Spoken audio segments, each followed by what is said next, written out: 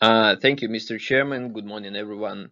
My name is Nikita Muravyov. I'm working in Semyonov Federal Research Center for Chemical Physics, and I will talk today on our results on apparent autocatalysis due to liquefaction, and we'll exemplify these results by thermal decomposition of ammonium salt of 3,4,5,3 nitropyrazole energetic material. Uh, so I will start from very brief introduction into the problem. Decomposition of solids, well, we know it from previous literature where very often people use microscopy. Um, the decomposition of solids is often accompanied by liquefaction. It could be dissolution in products, depression of melting point, formation of eutectics, and so on. And so, as well known, the reactions in liquid, they are generally faster than in solid state. And so it could be a reason for, we call it a parent autocatalysis. So when liquid forms during the process and it results in visible acceleration of reaction curves.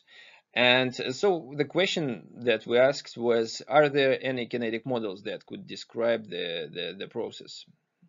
Which I told about. And we found in previous literature only a model developed by Bawn in past and its modification by Manelis and Dubovitsky. So the key idea of Bawn model is that it assumes that there is reaction in solid state, and starting compound it progressively liquefies, and there is the reaction in liquid state. And beyond the point of complete dissolution, the decomposition is governed by first order reaction in solution.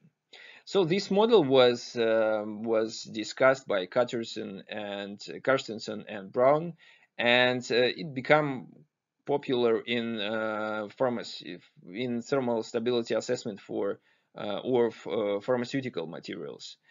And so I need to say that how we work with kinetics in our lab. So here is very general schematics workflow.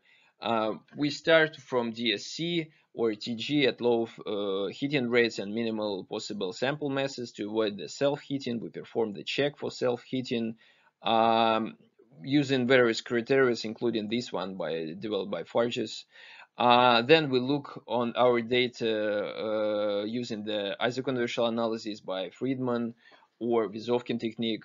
And if it follows the single step process, we perform the model fitting with linear regression, or usually we finally come to the model fitting nonlinear regression, and we perform. So there could be various amount of stages, and each stage we start for each stage with the flexible extended Proud-Tompkins equation, so proposed by Birmingham.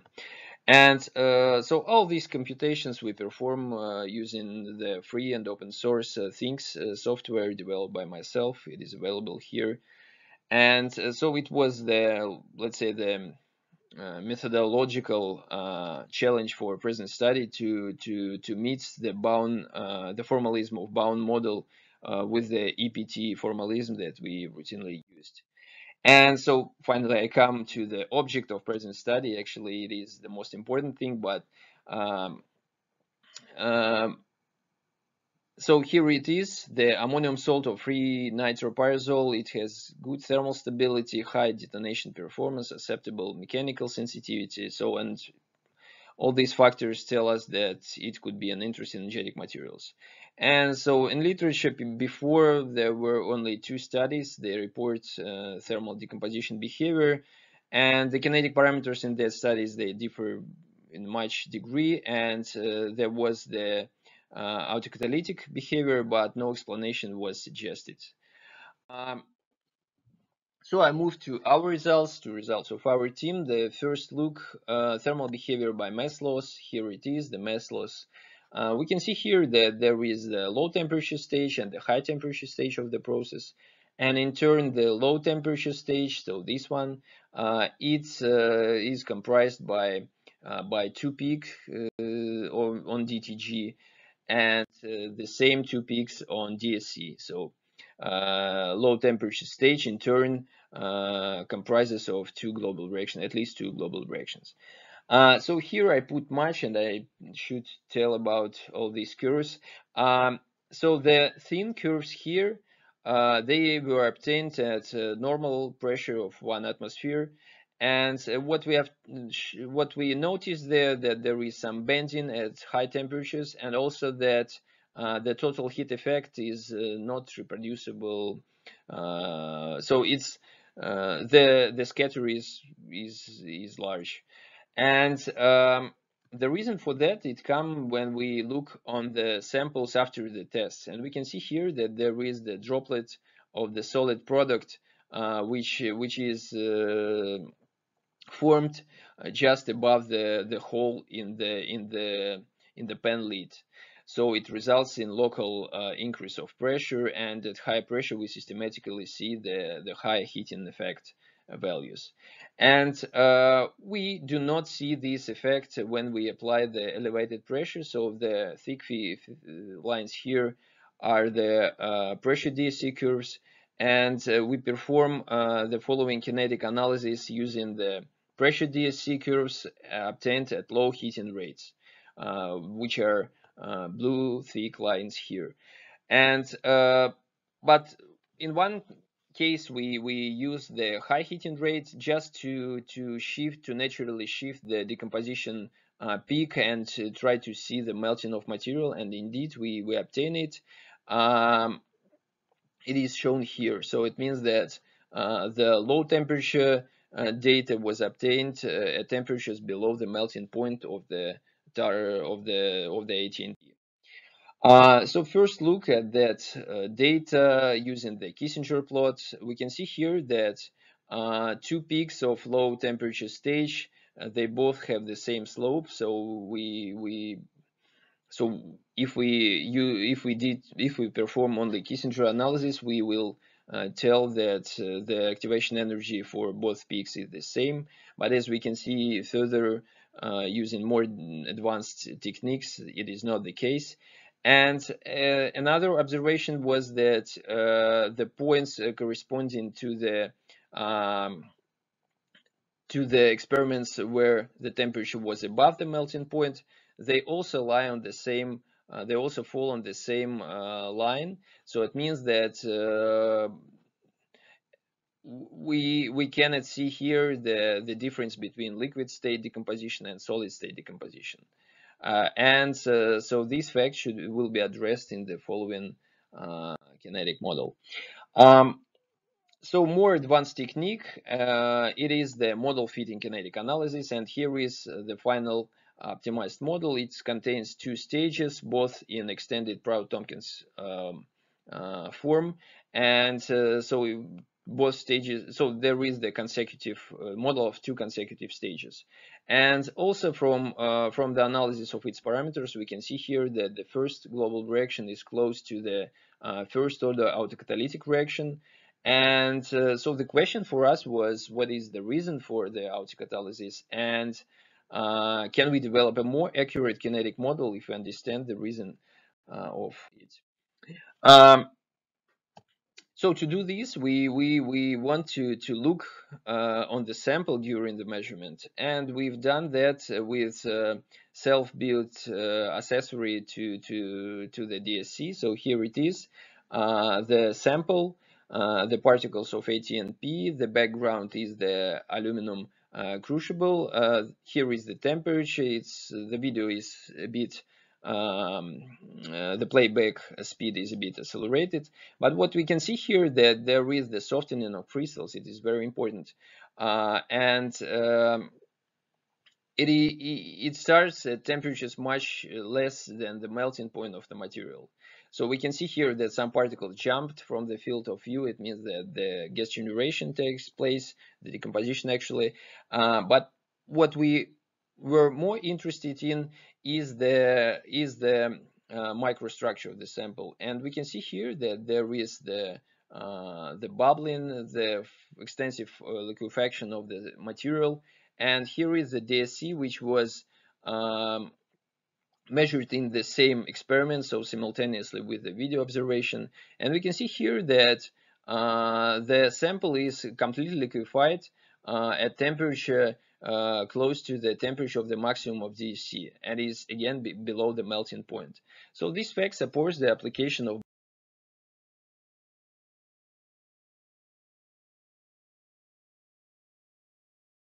Bawn kinetic model. And we've done that during the model fitting kinetic analysis. And here it is, the final model. The first peak is modeled, so two-stage reaction. The first stage is the Bawn kinetic model, and the second one is the extended Proud-Tompkins kinetics. And so several implications of this kinetic model. So at first, we note that the solid state AT and P decomposition is much lower than that of liquid state. And so it is important practical observation, because it means that the kinetic parameters of much slower reaction in solid cannot be distinguished from fast liquid state reaction um, using thermal analysis. And indeed, we look on previous literature and the kinetic parameters which were obtained by isothermal manometry. So the researchers consider very beginning of the process and report the following kinetic parameters. But if we here are kinetic parameters of the Bawn model obtained by our team, and if we keep in mind that all that we know for solid state reaction is that it is 3 orders uh, slower than that of liquid state reaction, so we subtract 3 from this value, and we can see here and we can see then that there is the perfect agreement between the kinetic data from manometry and our results. So it means that in both cases, in fact in experiment we see only the liquid state reaction, the dominant reaction actually. And another observation was that if we look on the equations of Bawn model, there is some possibility of self-check. And we use the optimized conversion degree value corresponding to complete liquefaction on sample to calculate the solubility. So here is the value. And this value theoretically should be equal to the rate of the per-exponential factor in Bawn model. And as we can see here, again, the agreement is good. So then we look to evolved gas analysis to understand the mechanism of the process. So I will not go on through all of these results, just mention that at very beginning of the process, we observe the ammonia. So actually, another point was that if we observe the ammonium, it could be the first stage could be dissociation to ammonium and TNP product, the respective acid. And we also look on the mixture of ATNP with TNP. And what was the interesting here is that we observe the new endotherm, which is absent in each of the neat compounds. And to make it more clear, we made the mixture of ATNP with 4-nitropyrazole. This is very thermal stable compound. It's supposed to be inert to ATNP, and we can see here that again the new endotherm appears here. And from hot stage microscopy, we see that before this peak the material is solid, and after it is liquid. So it means that here there is the formation of a eutectic mixture, and actually it is the reason for liquefaction and Bawn type kinetics that we observe. And so finally, the decomposition mechanism which we come up with is that ATNP starts to from ATNP decomposition starts from dissociation reaction, then produce TNP forms the eutectic composition with ATNP, and the eutectics, which is less stable than both of neat compounds, it in turn decomposes to the gaseous products. And so finally, I'd like to say that we performed the model fitting kinetic analysis for ATNP. We perform it with Bawn kinetic model. It was implemented in open source free things software, And our proposed mechanism answers to questions from previous literature on the mechanism and the reason for acceleration of ATNP.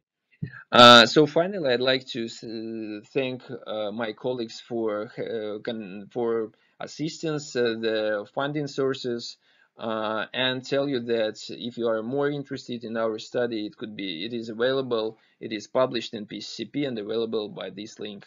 The software again is free and available by this link.